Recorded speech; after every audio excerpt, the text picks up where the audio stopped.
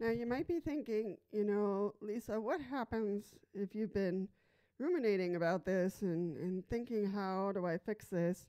If you are caught in the middle of a disaster, an emergency situation, an earthquake, and I'll give you a few examples that I went through, not fun. Um, there are counties and states that go through emergencies like floods, earthquakes, uh, dam ruptures, and things go haywire. And especially if you're older and you're on Medicare or you're on disability and Medicare, SSDI and Medicare, um, Medicare is there to assist. So if you are a diabetic, let's say that's what happened to me. My landlord was diabetic. We were evacuated by my brother. He took us to his home. And my landlord said, "Oh my gosh, I forgot my meds." And there was no way of getting back into the neighborhood. It was just torn to pieces in the earthquake in California in 1989. So they weren't going to let her back in the house. But the pharmacy that was nearby was allowed to give her medications that she needed for quite a few days so that she didn't go without as a diabetic. That would have been pretty dangerous. Also, if your wheelchair gets washed away or your wheelchair gets destroyed in the earthquake or gets swallowed up and tangled up in the street and then the street closed up again and that's it. You can't get that wheelchair out of there. There are organizations nearby that will provide a wheelchair for you. And there's a number, I think there's numbers you can call and just ask for assistance. Now, in my case, we were evacuated pretty quickly out of the neighborhood to the park, to the local park, because that stayed intact. And there were tents. The Red Cross put up tents and tables and food and other things because they're prepared for that. And the fire department was going up and down house to house because our gas lines were torn to pieces in the neighborhood. Nobody thinks about those things. In the middle of an earthquake or right after an earthquake, you do not think about checking your oh, how are my gas lines? Nobody thinks about that. The Red Cross, the fire department did. And they just, they asked the main, I guess, city or whatever to shut us down because our lines were just torn to pieces. So it's that kind of thing that the fire department, the Red Cross, other organizations jump in right away. They're trained to do this in the middle of a disaster. So Medicare will cover medications that you need urgently. Medicare will assist you in getting your cancer treatments. Medicare will assist those who need dialysis. So any of those kind of treatments that are urgent, that can't be broken, you can't just stop doing them. Medicare is there to assist you in getting those set up for you.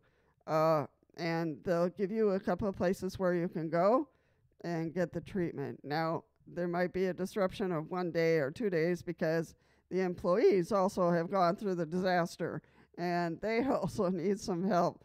So, it depends on their store and their clinic, what's going on with them that, it might take, there might be a delay in reopening that clinic. Is it in one piece? Is their equipment okay? So especially with the wheelchairs and the walkers, what happened to that store? Are they available? Do you have to go somewhere else? Call by phone. You might have to call to another place that can provide your medical, durable medical equipment to you if the ones you had got damaged. So we all have to be patient in the middle of a disaster, but Medicare is designed to assist people with their treatments and their medications and their durable medical equipment. So I will put that link down below so that you have that available. Not that we want to use it, not that we want to have that happen, but truly in 1989, in the earthquake of California, it was a mess, you know. And once we were able to kind of get back on our feet because our homes were torn to pieces, nobody thought of, oh, our gas lines. Nobody sat and said, oh, let's check our gas lines. No, the fire department came in right away and started evacuating people as fast as they could. And my brother had already called and said, I'm coming to pick you up and take you out of the neighborhood. So, so I had that, but some people don't. So the fire department started picking people up to take them to the park, because that's where their center was. They set themselves up with the Red Cross and the fire department to assist people right away and get them away from the danger zone and help anybody who was injured because some people were and emotionally they were in shock. So they needed some kind of counseling, some kind of assistance to bring them out a little bit to reality and see what was going on. And of course, organizations that help pets in emergencies also came out. And that neighborhood certainly had a lot of cats and dogs and pets to rescue. So just know that Medicare is prepared to assist you in an emergency like this. A big emergency. So like flooding, a break of a dam, or earthquakes that are not fun. So just know that I will leave the links down below so that you have them available. Not that we want to go through anything like that, but it's important to know that Medicare, if you have the real Medicare, will assist you. Sorry about that. And if you have private insurance, they will probably also be prepared for a disaster. So that's all I wanted to say for Medicare.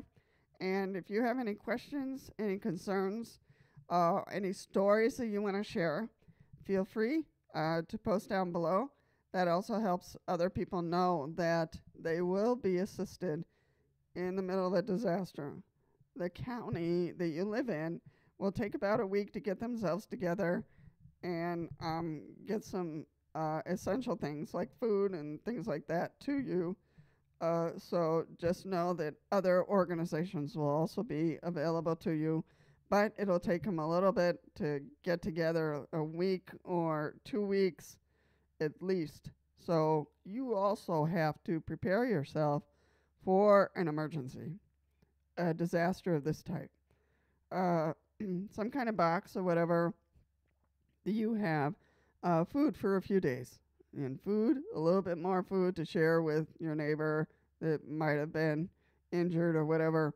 So just know in disasters we have to also do our part and make sure that we have, water, food for a few days, and water for a few days, and for somebody extra in case your neighbor didn't think of that and now they're without anything and they were evacuated and you were evacuated with them. So in that area that people can share what they have. So those little things are really important to do.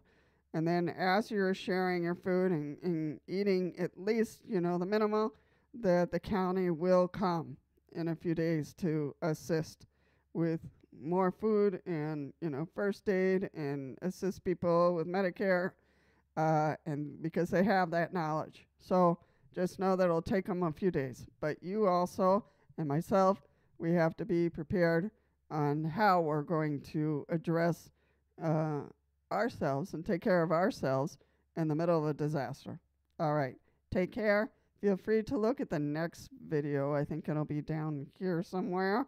So, and I think I'll put the previous video that I put in there for disasters. But I wanted to talk about the insurance from Medicare that will be there to assist you. All right, take care, and I'll see you in the next one.